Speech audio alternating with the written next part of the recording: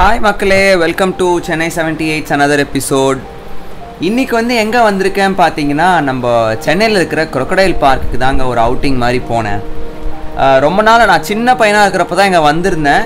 ரொம்ப நாள் ஆசை, சரி இப்போ கொஞ்சம் பெரியவனானதுக்கு அப்புறம் எப்படி இருக்கு போய் பார்க்கலாம் அப்படினு சொல்லி உள்ள போனா நிறைய டிஃபரன்ஸ்ங்க, நிறைய வேறுபாடுகள், நிறைய சூப்பரா மெயின்टेन பண்ணிருந்தாங்க.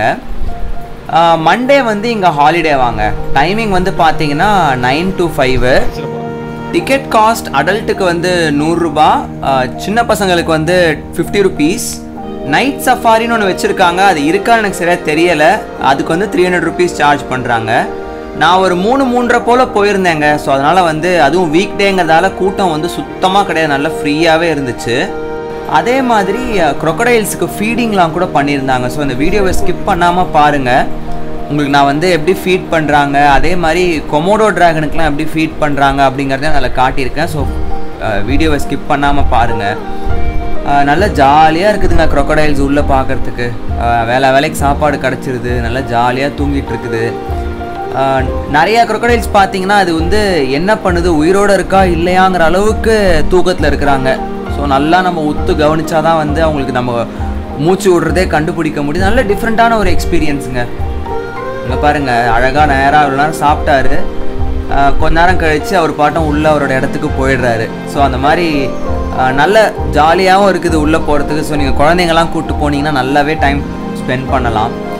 இது இல்லாமல் இந்த இருளர் பாம்பு முகாம் கூட உள்ளே இருந்திருக்குங்க. பட் நாங்கள் போனப்போ டைம் இல்லை, க்ளோஸ் பண்ணிட்டாங்க. நான் அதை நான் தனியாக ஒரு வீடியோவாக எடுத்து நான் தனியாக அந்த வீடியோ போஸ்ட் பண்ணுறேன். என் சேனலை மறக்காமல் சப்ஸ்கிரைபும் பண்ணிக்கோங்க, அந்த நோட்டிஃபிகேஷன் ஐக்கானையும் ஆன் பண்ணி வச்சுக்கோங்க. இந்த இடத்துலலாம் பார்த்தீங்கன்னா நிறைய இந்த டார்டாய்ஸு அதெல்லாம் விதவிதமாக வச்சுருந்தாங்க. அழகாக இருக்குது ஒன்று ஒன்றும் பார்க்குறதுக்கு.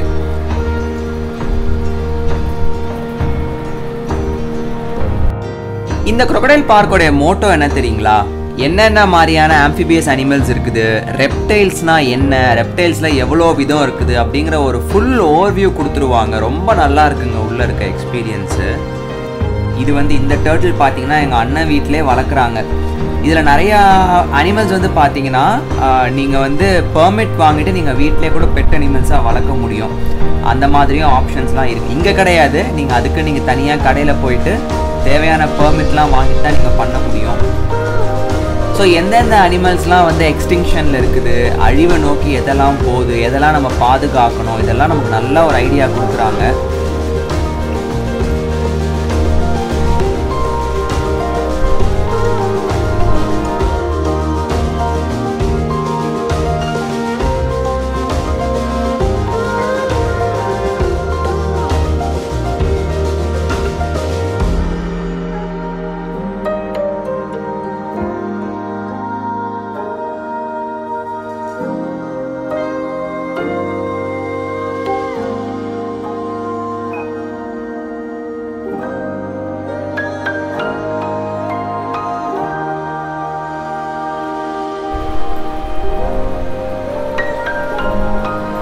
இங்கே பார்க்குறீங்கல்ல இந்த சாஃப்ட் ஷெல் டர்ட்டில்னு, இவர் தான் பெரிய ஆமைன்னு நாங்கள் நினச்சோம். ஆனால் எண்ட் ஆஃப் த வீடியோ கிட்ட போனால் ஒரு சர்ப்ரைஸ் இருக்குது. இதை விட பெரிய ஆமையெல்லாம் உள்ளே வச்சுருக்காங்க. இதுவே பார்க்குறதுக்கு அழகாக இருந்துச்சுங்க. ஆனால் இது நல்லா ஆக்டிவாக இருந்துச்சு. இதை விட பெரிய இருக்கிற ஆமை பார்த்திங்கன்னா தூங்கிட்டு தான் இருந்துச்சு, ரொம்ப ஆக்டிவாகவே இல்லை.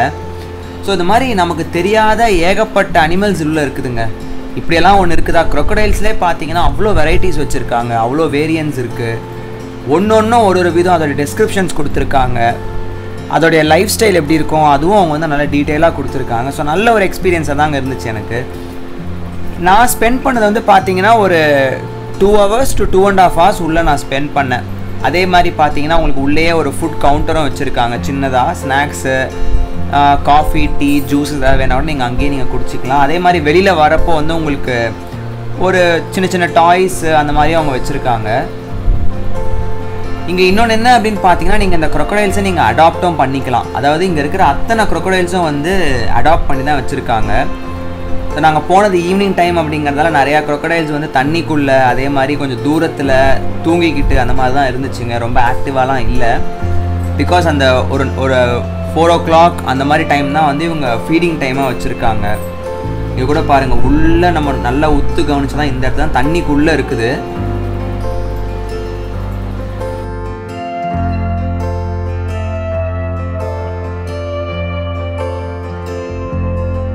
இப்போ நீங்கள் பார்க்குறீங்க இல்லையா, இது வந்து மகர் crocodile அப்படின்வாங்க. அதாவது சதுப்பு நிலத்தில் இருக்கும்.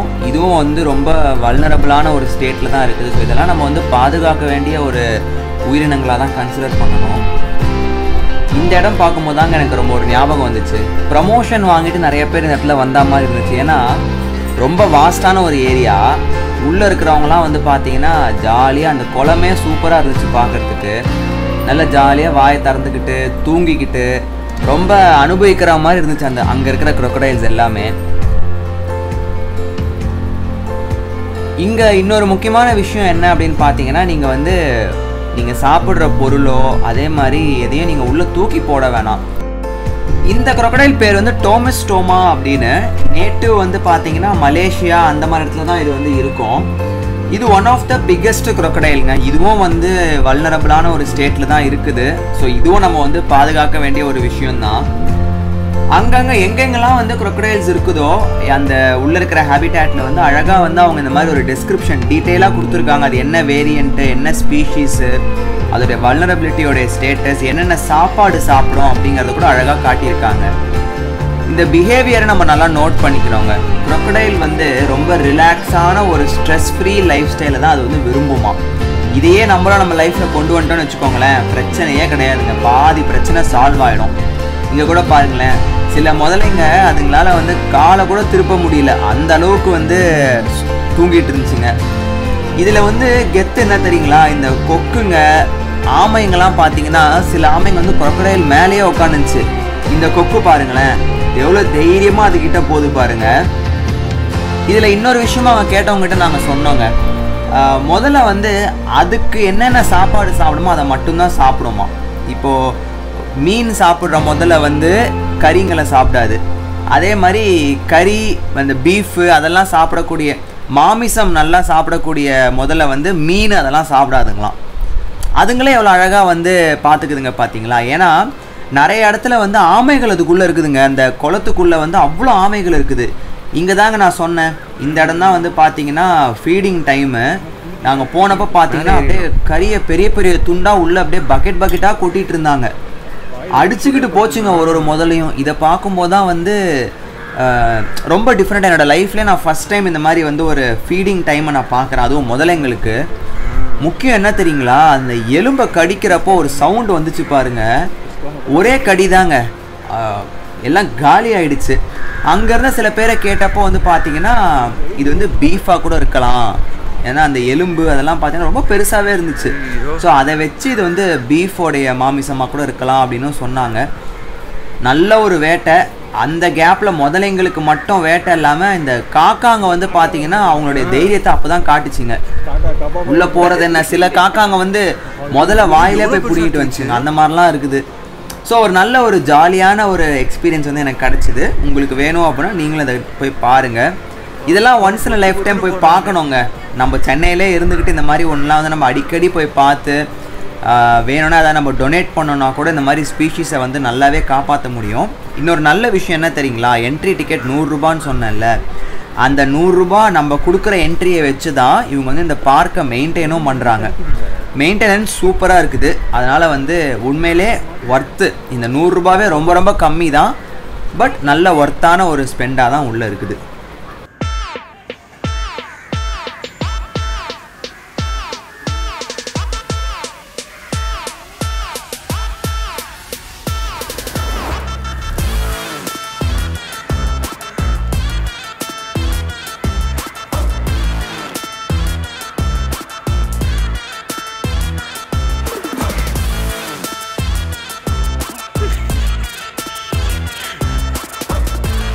சாப்பிட்டு முடிச்சுன்னா எல்லாம் உள்ளே போயிடுதுங்க.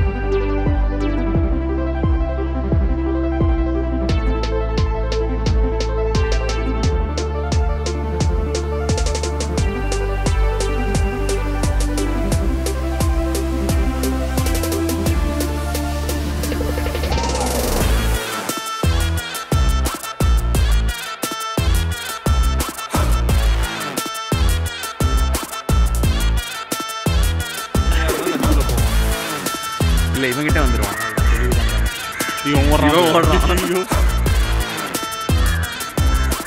நல்லா இருக்குல்ல பிஹேவியரு. ஆனால் அவங்ககிட்ட பெரிய சங்க் இருக்கு. ஆமாம் ஆமாம், மொத்தமாக லவுட்டிடுச்சு அது.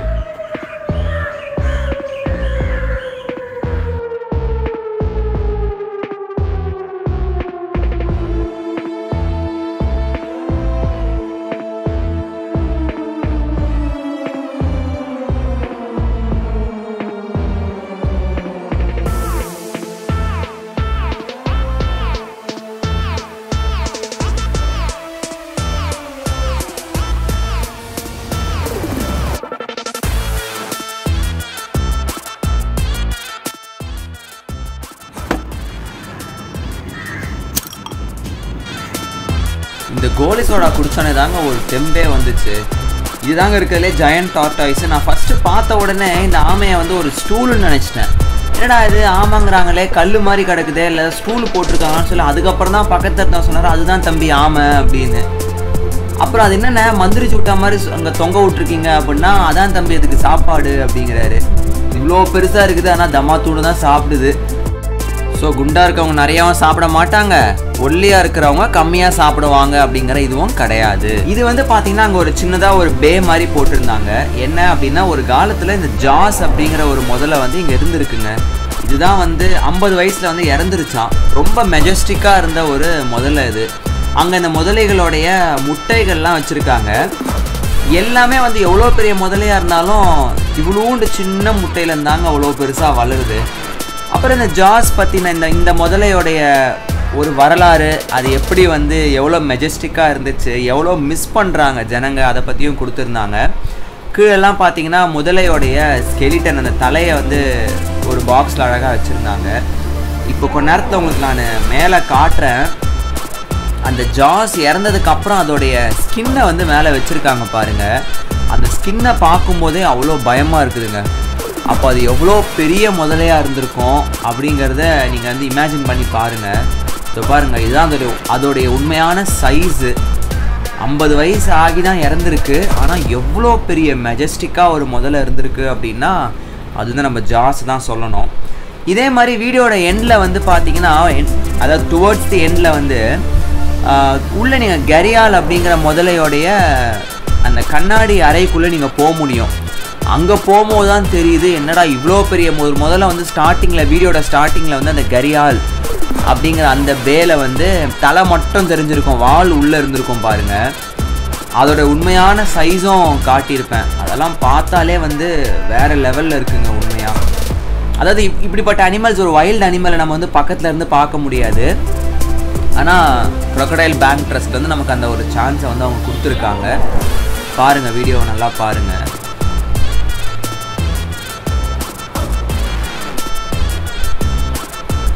இது வந்து இகுவானா, அதாவது ஓனான்ங்க. நம்ம வீட்டிலலாம் குட்டி குட்டியாக செடியில் பார்த்துருப்போம். இது வந்து பார்த்தீங்கன்னா கொஞ்சம் பெரிய சைஸ் ஓனான். இதெல்லாம் நீங்கள் வந்து பெட்டாக கூட வளர்க்கலாம். எக்ஸாட்டிக் அனிமல்ஸ், எக்ஸாட்டிக் பெட்ஸ் அப்படின்னு சொல்லுவாங்க. இதுக்கு நீங்கள் பெர்மிட்லாம் வாங்கிட்டு நீங்கள் வீட்டிலே கூட நீங்கள் வளர்க்கலாம். ரொம்ப வந்து சாதுவான ஒரு பெட் தாங்க இந்த ஓனான்லாம். ரொம்ப ஒரு வைல்டான ஒரு அனிமல்லாம் இகுவானா கிடையாது. ஸோ இப்போ தான் நான் சொன்னேன் இல்லைங்களா, அந்த அடல்ட் கரியால் அக்வேரியம். இங்கே நீங்கள் போகும்போது தான் மேலே நீங்கள் பார்த்த அந்த தலை மட்டும் இருக்கிற கரியால் வந்து அதோடைய ஃபுல் சைஸே வந்து நமக்கு வந்து பார்க்க முடியும். அதுவும் வந்து ரொம்பவே மெஜஸ்டிக்காக இருந்துச்சுங்க பார்க்கறதுக்கு.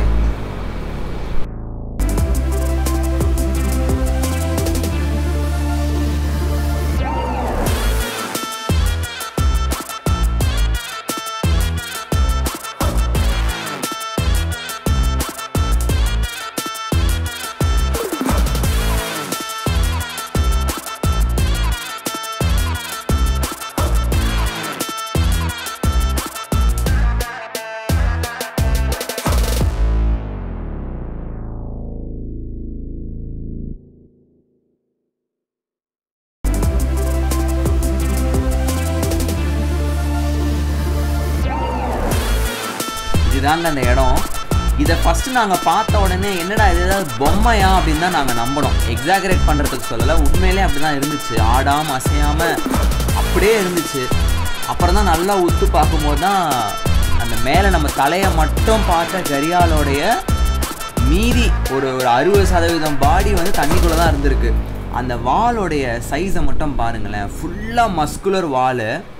அதனால தான் வந்து அவங்க சொல்லுவாங்க முதலைக்கு வந்து வால் அவ்வளோ சக்தி இருக்குது அப்படின்னு. ஒரு அடி அடிச்சதுன்னா காலிங்க. அந்த அளவுக்கு ஒரு மெஜஸ்டிக்காக அவ்வளோ பெரிய ஒரு மஸ்குலர் சங்க்கு, ஒரு நல்ல சதை பகுதி தான் வந்து முதலையோடைய வால். இங்கேருந்து நம்ம வெளியில் வரப்போ பார்த்தீங்கன்னா இதெல்லாம் குட்டி குட்டி முதலைக்கு தான், கைமன் அப்படின்னு சொல்கிறாங்க. இதெல்லாம் வந்து பார்த்திங்கன்னா ரொம்ப எக்ஸ்டிங்ஷனுக்கு போகும், ரொம்ப வல்னரபிள் ஸ்பீஷீஸ்லாம் கிடையாது. ஆனால் எல்லா முதலையிலையும் நான் பார்த்த ஒரு காமனான ஒரு விஷயம் என்ன தெரியுங்களா, ஆடாமல் அசையாமல் அப்படியே அமைதியாக ஒரு இடத்துல அப்படியே இருக்குதுங்க. கண்ணு கூட சிமிட்டுறது வந்து பார்த்திங்கன்னா அவ்வளோ டைமிங் பார்த்து அந்த அளவுக்கு ரொம்ப ஒரு அட்டாக் மோட்லேயே தான் இருக்குதுங்க. ஸோ இதெல்லாம் வந்து முதலைகளுடைய ஒரு தன்மைன்னு நம்ம எடுத்துக்கலாம். இப்போ வர வீடியோ தாங்க எனக்கு ரொம்பவே நல்லா இருந்துச்சு. அதாவது இது என்னென்னா, இது வந்து ஒரு பெரிய சைஸ் கொமோடோ டிராகன். இந்த டிராகனுக்கு வந்து ஃபீட் பண்ணி 2 பேர் உள்ளே இருக்காங்க பாருங்கள். இது அழகாக ஃபீட் பண்ணி அதை வந்து அதோடைய கொகைக்குள்ளே அனுப்புறதுக்காக ட்ரை பண்ணாங்க. அதை எப்படிலாம் ட்ரை பண்ணுறாங்க அப்படிங்கிறதையும் நீங்கள் பாருங்கள்.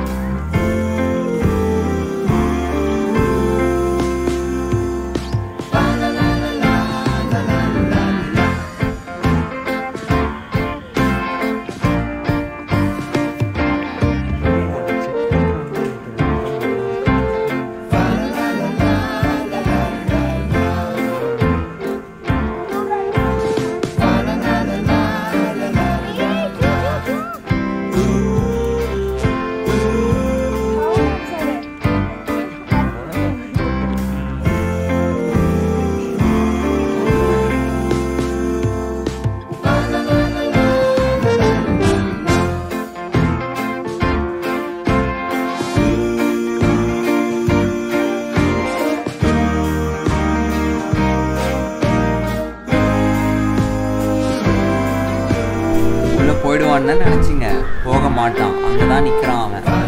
அவருக்கு அந்த ப்ளூ ஷர்ட் போட்டிருக்கவரும் எவ்வளவோ தட்டி பார்த்தாரு, தடவி பார்த்தாரு, பாசமாக சொல்லி ஏதோ பேசினார் அந்த ப்ரொமோட்டர்கிட்ட போயிட்டு, என்னென்னமோ பண்ணாருங்க.